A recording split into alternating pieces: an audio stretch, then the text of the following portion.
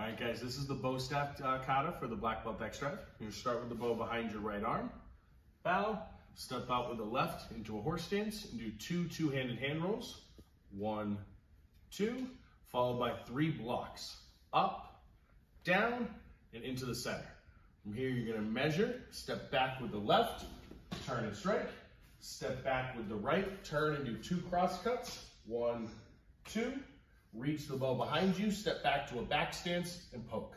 From here, you're going to step forward, bring the bow behind the back, switch hands, come out to the front into a long stance, and 5-strike volley.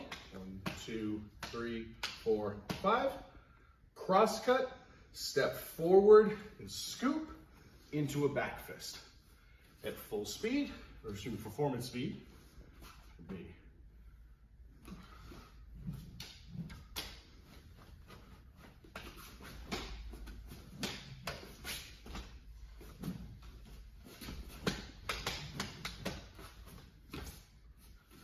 good luck, guys.